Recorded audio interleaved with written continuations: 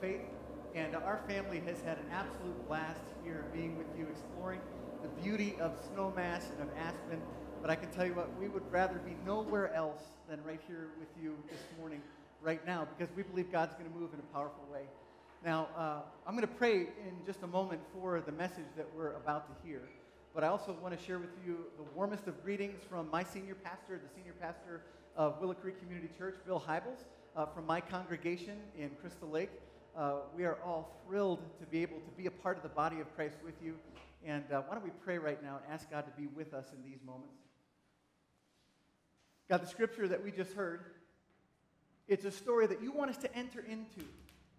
So would you remind us right now that biblical truth is completely and utterly useless unless it's applied. But it's priceless when it's practiced. So would you work through my little mind and heart to be able to speak your truth to this incredible congregation who wants so desperately to flesh out their faith in Christ?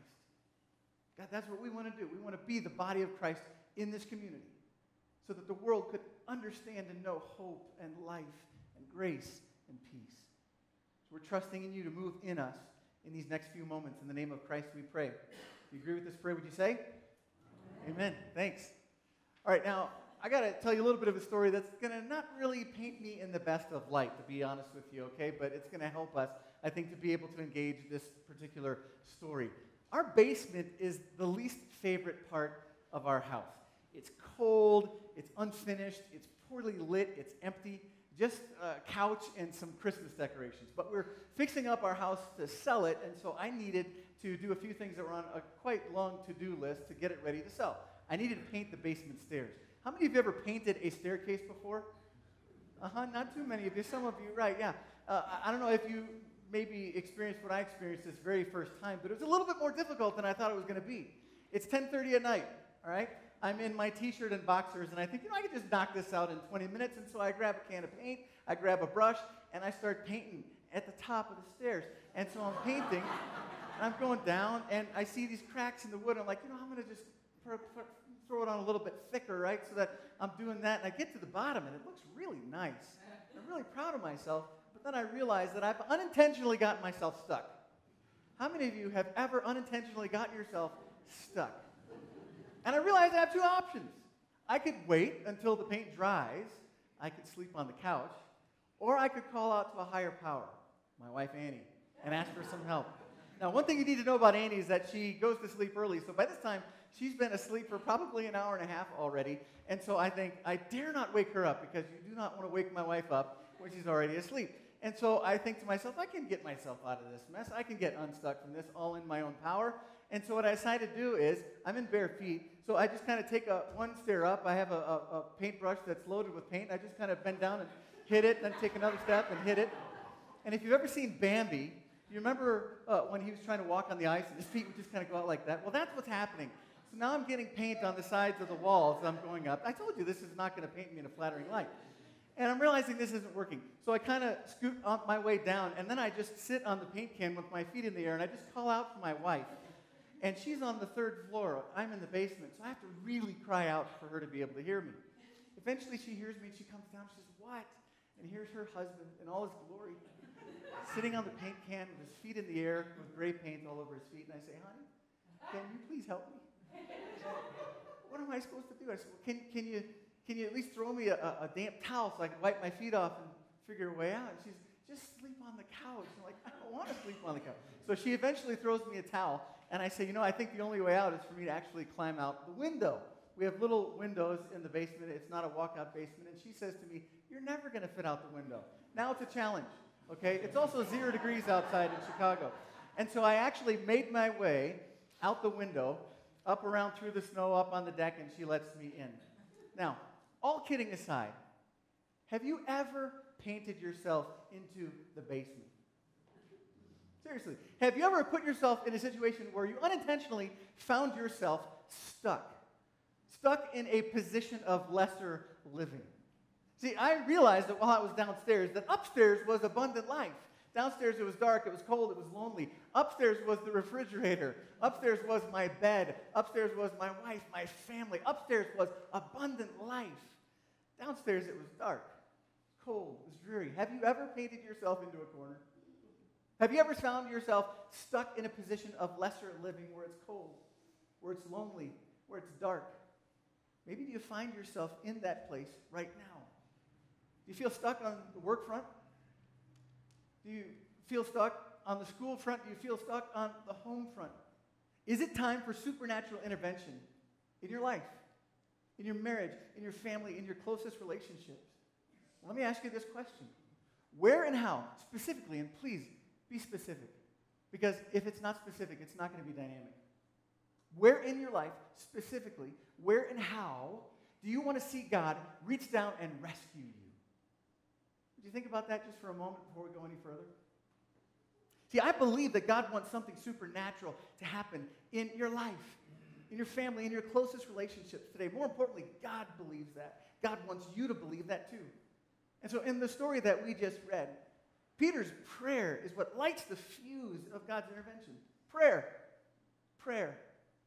No amount of education, no amount of strength, no amount of resourcing, no amount of influence, no amount of connections will make up for a failure to pray in our lives. And here's Peter. Peter of all people, and he's stuck in a storm.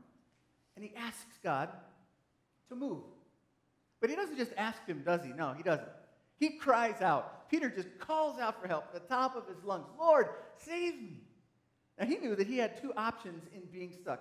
He could either go under and he could drown, or he could call out to a higher power. The only one, and he knew it, the only one that was capable of lifting him out of his sorry circumstances and unstucking him. And that was the day that Peter learned this incredible lesson that he would never forget. Believe me, he never forgot this. And may we never forget it too. And it's this. When you call out to God in a situation, God comes into that situation. When you call out, God comes in. So Peter cries out to God. He prays. And then, I don't know if you caught it, but the very next word in the story is so beautiful to me. It says, Jesus immediately reaches out his wonderful, not yet scarred, but ever so strong hand, and he rescues Peter. So what's your storm right now? Where are you stuck? Is it some marital conflict? Is it financial trouble? Is it job stress? Is it an illness? Is it ingratitude? Is it irritability with your kids? Maybe it's just looking for new hope. Maybe you're here right now. You're just looking for new hope. You're looking for new life, either for you or for somebody that you love. Well, for the rest of our time together, let's learn how to pray. How to talk with God in a way that sparks something supernatural in your life, in your home, in your family, in your marriage, in your workplace, wherever. Because when you call out, God comes in. But how do you call out? Anybody wonder that? How do you really pray? Well, Scripture is so clear with us about this. First of all, it's with boldness. With boldness. Say boldness with me, will you? Boldness. Say it boldly. Boldness. Scripture tells us that if we approach God's throne with boldness and confidence, that we will receive mercy to help us in our time of need. It's a throne that's called grace. That's where we're supposed to go. We're supposed to go with boldness. Now, one of the best books on prayer that I've read recently is called The Circle Maker by Mark Batterson. And I'm indebted to him for some of the ideas that I want to pass along to you today. And I want to encourage you to read it if you're looking to go deeper in this topic. In this particular book, he shares a story that comes out of the Jewish Mishnah. And it's called The Legend of Honi. Honi was a very elderly Jewish man living in the 1st century B.C., and he was widely known as a sage and a prayer warrior. And right now, when the people are coming to Honi, Israel is just, they're stuck. They're stuck in a horrible one-year drought, and it's actually threatening to erase the people. And so the people from the town, they go to his house, and they bang on his door, and they say, hey, would you pray for us? Would you pray that God would send rain? And they literally take him, and they carry him into Jerusalem, into the center of the city. And that's when it happens. Honi, he takes his staff that he's walking with, and he just draws a little circle around himself like this, and then he kneels down in the middle of that circle, holding onto his staff, and then he prays this short power prayer. He says, Lord, I will not leave this circle until you send rain for your people. I will not leave this circle until you send rain for your people. And the legend has it, in that moment, it begins to just pour. So much so that there's just this torrent flowing by his knees and flowing by the people. And he just stays there and continues to pray for more and for more rain. And that little short power prayer that he prayed expressed his great faith in God. And that's what caused him to be known as Honi, the circle maker. And that little bold prayer that he prayed became known as the prayer that saved a generation. Now, when I heard that story for the first time, it was so captivating to me. I don't know about you, but I want my prayers to be like that, don't you? I want my prayers to be so bold and to express such faith in God that they'd save a marriage, that they'd save a family, that they would save a generation. Don't you? And that's exactly what Honi does. Honi was known for his simple, bold prayers and his faith in God to move. And it made me think about all the other prayers in Scripture, and even the one that we heard this morning, we're thinking about right now with Peter, just short prayer, 3 words, Lord, save me. Now, Batterson, talking about this, he boils it down this way. God honors bold prayers because bold prayers honor God. So I want to ask you, what if you drew bold prayer circles around that area where you're stuck in your life? In ways that if God really answered, it would honor God. I mean, just to draw circles, just to get on your knees and just to call out. I'm telling you, when you call out, God comes in. So what if you drew circles around that drought in your marriage? What if you drew circles around that debt that's just crushing you right now? What if you drew circles around that storm in your job, or that decision about whether to move, or some challenge that you're facing, or that sin that you're secretly battling against, or your dreams for your family? What if you drew circles? Batterson writes, the bigger circle we draw, the better, because God gets more glory. The greatest moments are the miraculous moments when human impotence and divine omnipotence intersect. And they intersect when we draw a circle around impossible situations in our lives and invite God to intervene. See, when you circle something in your life, when you decide to intercede until God intervenes, it just sparks something supernatural in God's heart, and then in your heart, your life, your family. But you got to call out. You got to call out.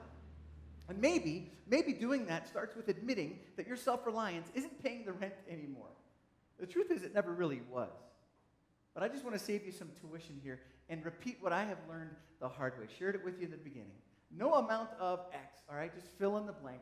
No amount of X will ever make up for a failure to pray. Because all those things that you could fill the blank in that are apart from God, all those things are natural things. And if you are truly stuck and looking for something supernatural, looking for God to break through, then it's time to pray bold prayers and to trust Him to do what only He can do. Well, maybe let's think about it from another angle. What if you don't draw a circle around any of those things?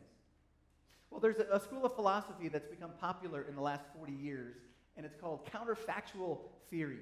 And counterfactual theorists try to determine cause by asking what-if questions that are counter to what actually happened in history. So take my own life, personal example here to help us understand counterfactual theory.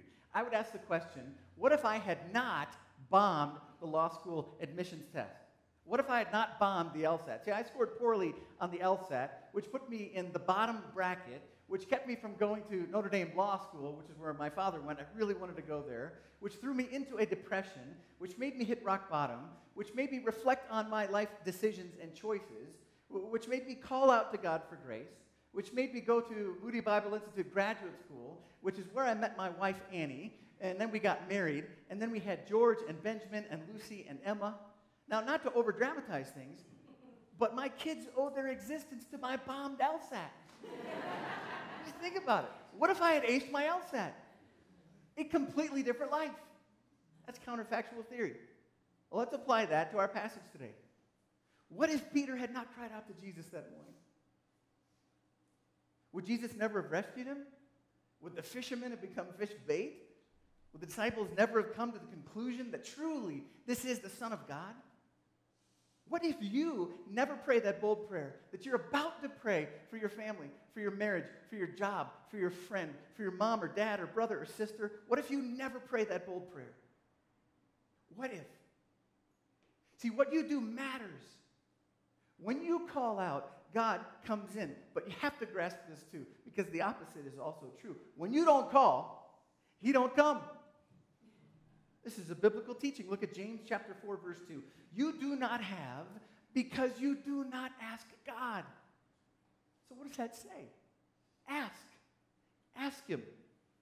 If you want to experience something supernatural, circle something, because it is absolutely true. You can take this to the bank. God won't answer 100% of the prayers that you don't pray. So ask. Ask. But be sure you understand this. This is so important. God is no genie in a bottle. All right? God is not some especially attentive waiter. God is not some especially gifted musician or magician, rather. God is not heaven's customer service representative. He's God. He's your king. He's the creator. He doesn't exist to serve us. We exist to serve him. Sometimes we can get this one teaching of Jesus so mixed up and muddled up in our minds. John 14:13. We stop at this place. I will do whatever you ask, Jesus says. We're like, sweet. No. Jesus says, I will do whatever you ask in my name. Anybody know the rest of it? I hope it's there. So that the Father may be glorified in the Son. Jesus says, I will do whatever you ask in my name. In other words, meaning not some tag that you throw on the end of the prayer that just is like some chant, abracadabra, in Jesus' name, amen. Oh, now it'll be done. Great, sweet. No, that's not what Jesus is teaching. He's saying, I'll do whatever you ask in my name. In other words, in a way that is, if you're asking something that is consistent with my will and my character, then it will be done. Why? What's the purpose of that? So that the Father may be glorified in the Son. Guys, this is key when it comes to prayer. Ask with the right motives, for the right things. What are those things? To advance God's will and to increase God's glory for your life, for your family, for others. See, circle prayers help you to pray with boldness. But here's the other idea. They also help you to pray with persistence. See, like Honey, just refuse to move from the circle until God moves. Intercede until God intervenes. Now, some of you are thinking, oh, wait, Marcus. That sounds a little manipulative. I mean, isn't that manipulating God? No, it's actually obeying him. Because it's called perseverance in prayer. This is how the Apostle Paul talked about it in 1 Thessalonians 5:17. He says, actually he commands, pray without ceasing. I love that verse for like Bible memory. Pray without ceasing. This isn't a recommendation. This is a command. This is an imperative to us as followers of Christ. Pray without ceasing. Never give up about praying about something. Now, my grandmother, her name was Mary. We, as the grandkids, we called her Mangy. I have no idea why. Maybe I was butchering Mary when I was a toddler. I'm not sure. But we called her Mangy. And she personified persistence in prayer to me. I don't know how many times. I can't tell you how many times when I was growing up and I ran into some kind of a problem, some kind of a challenge or difficulty, and I would go to her and I'd tell her what's going on. She would say two things to me, two words to me, every time without fail. Honey, pray. Honey, pray. I got to be honest, I did not really appreciate this at the very beginning. As I got older, though, I started to see the wisdom in it because it wasn't just token advice. Maggie was inviting me into a particular kind of prayer school that I had seen her model since my grandfather had passed away, since I was a very little boy. See, after my grandfather died, she devoted herself to pray for us. And prayer for her was a full-time gig. I'm telling you, I could show you stacks of letters where she'd say, this is what I'm praying for. Here's verses that I'm praying for you right now. But Maggie didn't just pray for things. And if I've lost you already, listen up to this because this is probably worth the whole thing. She never just prayed for things. She would pray through things. See, Maggie didn't just pray for me. She prayed through my life and decisions and ministry and relationships and experiences. And once I left the law career track and went into seminary, she told me that she'd been praying ever since I was a baby that I would become a pastor. I'm so glad that she didn't tell me that when I was younger. It would have messed with me. But to tell me that after God had rerouted me and graciously shattered some dreams and redirected me to be where he wanted me to be, I was so grateful. Guys, I got to tell you, her prayers are still being answered in my life. She's been gone for 15 years.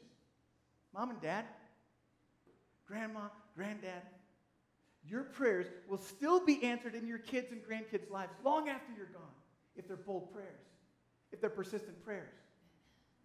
If you're praying for that friend right now, keep praying that prayer will make a difference in that friend's life long after you're out of that friend's life. So Annie and I desperately want to pass her prayer gene along to our kids, helping them to see the difference between praying for something and praying through something. Here's the idea, if you didn't quite catch that. Praying through something means that you're praying through the entire situation. This isn't just tossing one north, okay? This isn't just a quick prayer like, okay, good, I'm glad that's over, now it's in God's hands. No, that's praying for something. That's praying for something in a moment in time, and then you're done. Praying through something is when you pray through the entire situation. Daily, hourly sometimes, asking God to intervene, to help in some major kind of way. That's what praying through is. Now, I mentioned that we were painting our basement stairs so that we could sell our house. Well, the market in Chicago, I don't know what it's like here in Snowmass or Aspen, but it's horrible. And so we knew that our house might be on the market for years. And so each day we were praying, and we were just trusting God. And it was something that I had to daily kind of give up because I was getting anxious about it. And we really wanted to do something really strong as a family to be able to help our church find its new church home. So we're just praying about it. And so what we did is every single day, whenever we were with the kids in the car or wherever we were, we'd ask God, God, you're the one that's in control of this. You're the one that's in charge. I cannot speed this up. And I'll tell you, for a control freak, that was so hard to be in that kind of a situation. But we prayed and we asked God every day. And that was praying through it. We didn't just throw one up north. You know, the very first time we decided to put the sign in the front yard. It was praying through something. See, praying for is like saying grace for a meal. Good bread, good meat, good Lord, let's eat, now you're done. That's praying for something, okay? It's a moment in time, and then you're done. But the most important things in life, the things that weigh heaviest on your heart, they demand a level of major league prayerfulness that comes at it from multiple angles over a long period of time. That's praying through something. Praying through is all about persistence. It's circling something so many times that you get dizzy. Now, Jesus, teaching about prayer in Luke 11, he tells the story about an almost obnoxiously persistent friend who shows up banging on his buddy's front door at 3 a.m. asking for some food. And the buddy just shouts down from his bed, "No, wait, go away. We're in bed already, and so are the kids." But the friend persists, Jesus says. He just keeps ringing the doorbell, just over and over and over. And so finally, the buddy, not because he's a friend, but because of this guy's sheer persistence, he relents. And he gives him everything that he asks for. And then Jesus gives the moral out of this story. He says, so I tell you, keep on asking, and it will be given to you. He's not saying God's asleep, you better bang louder on the door, better bang longer on the door. He's saying keep on asking. That's the moral of this story. Ask, and it will be given to you. God is saying, bang on my door in the middle of the night. I want you to persevere in prayer. I mentioned last week briefly that my parents fought. And I mean, when they fought, they fought. They fought about religion and they fought about money, which is why those are two things that I'm not crazy about in this life. And when I saw the pain in my parents' relationship when I was younger, when I was a kid, I didn't have this language. But I decided essentially not to pray for a healthy marriage for myself when I got older, but to pray through a healthy marriage where we'd be on the same page spiritually and financially. And so every night from about the age of 9 on, I would ask God to protect my future wife, to grow her, to use experiences in both of our lives to shape our hearts and our dreams and our hopes for one another. And now, last month, we celebrated our 20-year anniversary in marriage, Annie and I did, and I can tell you that I enjoy such an incredibly godly wife, I believe, because of that persistence in prayer, because of God's faithfulness in answering that prayer, one of the most gracious answers to prayer in my whole life. So guys, I got to tell you this. If you want to see something supernatural happen in your marriage, don't pray for your marriage. For God's sake, don't pray for your marriage. Pray through your marriage. If you want to see something supernatural happen in and through your church, please, for Christ's sake, don't pray for your church. Pray through your church. If you want to see something supernatural happen in your city, you getting this? Don't pray for your city. Pray through your city. See, praying through is all about heartfelt earnestness. It's not about how many hours you log. It's about how deep you go. It's so much more than words. It's tears and it's groans because your heart is in it. See, praying through something doesn't just bend God's ear. It touches his heart. When was the last time that you found yourself flat on your face in front of God? Because of the circumstances that God has led our church in over the last several years, I don't have to look too far back. The last 4 years, our church, which is leasing a warehouse in the outskirts of Chicagoland, we've maxed it out and we need more space, which is an awesome problem to have. But we had to look at over 80 properties over the last 4 years to find a permanent home. And I have to tell you, myself, our team, we were on our faces every day asking God, God, please intervene. Please provide for your church. And then after that, we had to raise the resources to be able to purchase this, $8 million to be able to purchase this land. Now we've got to raise the resources to be able to trick it out. And I'm praying every day. And then we had to go in front of the city and ask them for the right zoning to be able to use that space. And I'll tell you what, God has helped me to understand what it looks like to ring his doorbell 24/7. How about you guys? When was the last time that you lost the circulation in your feet because you were kneeling so long in prayer? When was the last time that you pulled an all-nighter begging God for something? Are you desperate enough to experience something supernatural in your family to do that? Are you that hungry to find a godly spouse? Are you that hungry for your son to make the right decisions in that relationship with that girl? Are you that hungry to become the kind of husband or wife that your spouse deserves? Are you that hungry to see your grandkids run into their future clenching their faith baton? Well, God's that hungry. God is that hungry to do something supernatural in your family. He wants to take your family to so much higher ground in some places and so much deeper in others. Whole new levels of growth and joy and unity and purpose as a family. There are whole other new dimensions that you can't even imagine as an individual that God wants to do in your life. And he wants to take you there. A brand new, more abundant, fuller life story is just waiting for you, waiting for your family, if we will just learn to ask God. I mean, do you have any idea how much God loves you and how much he longs to fulfill his promises for you? He can't wait, guys. Listen, he can't wait to delight you with his goodness. He can't wait to thrill you with his love. And I know this because over and over and over again in Scripture, we see God as a God who is willing and able to come in and do something supernatural in our lives if we would just call out. Because when we call out, God comes in. Now, last summer, just to close it down, I think this story will help us. Last summer, a friend of ours gave us tickets to be able to go to Bermuda as a couple. So Andy and I, we head off to Bermuda this past summer. The first day that we get there, we swam in the Sound. And here are a few pictures of what the Sound is. If you're not sure what a Sound is, imagine an island that kind of wraps around like this, and it's the shallow, sheltered area inside the island that's still connected to the ocean. And it was just beautiful to me. There were conch shells, you can see. There were sea cucumbers. There were cuttlefish, which I found out later were highly toxic, and I was swimming like an inch from them. That was awesome, though. But I'm a city guy, remember? Okay? But on the second day, when we woke up, the couple that we went with, they're like, hey, why don't we go to the sea today? And I pushed back a little bit because I'm like, well, why would we do that? 6 a.m., I got my flippers, my snorkel, and my mask, and I'm over there ready to jump into the Sound again. It's like, there's nobody here. We got this all to ourselves. This is amazing. Let's go check it out. All right, we'll check it out and we'll come back after lunch. All right. So when we got to the sea, I got to tell you, here's what you're going to see. I saw colors that I had never seen before. All right? I saw cliffs to climb up and jump off of. I saw caves to go into and to explore. I saw waves to ride, currents to fight. I saw depths to dive, colorful coral, beautiful fish, sharks. It was awesome.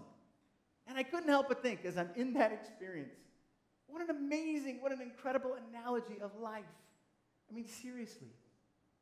So many of us are splashing around in the equivalent of life's puddle, which we think is great, when we could be splashing in the sea of God's supernatural activity in our lives and in our family, his goodness and grace for this generation and beyond.